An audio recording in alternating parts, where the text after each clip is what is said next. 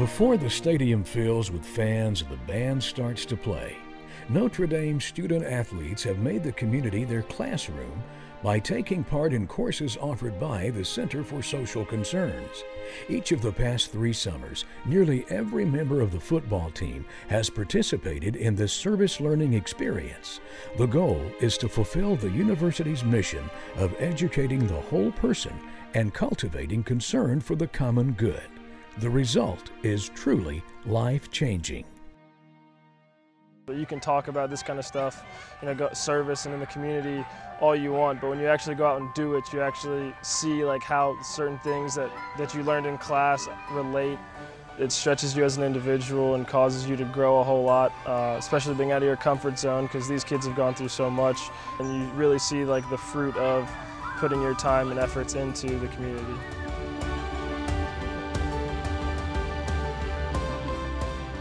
A class like this, is teaching us how to, take care of those who are less fortunate, and that's in the mission of, Notre Dame. I've learned, that one day I'm going to be in the same shoes as some of the people around here, and it's just a treat for me to be able to, come here and help wherever I can, whenever I can, and it's helped me grow a lot spiritually, in a sense. It is about compassion. It is about empathy. It's about being able to stand in another's shoes and see the world as it would look to that person. What are the struggles? What are the challenges? But also, what are the joys? And the beauty of the course really is the impact that it has far after our final class session, because we see relationships continue, especially during the off-season.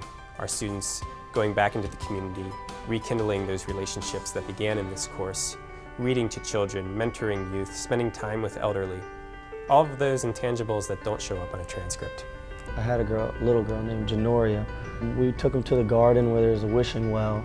She wanted me to wish with her, and one of the wishes that she said was she wishes she could just have a friend who wasn't mean to her. At the end of the day, she was like, my wish came true. I have a friend that's not mean to me. Just seeing how happy they are when they see us, it makes me feel good about myself, and it makes me feel good about my teammates and the kind of person that my teammates are. He's my buddy. For me, this is more important than anything, that you can do on the football field. If you can give back, it's way more important than, how many touchdowns or catches you have.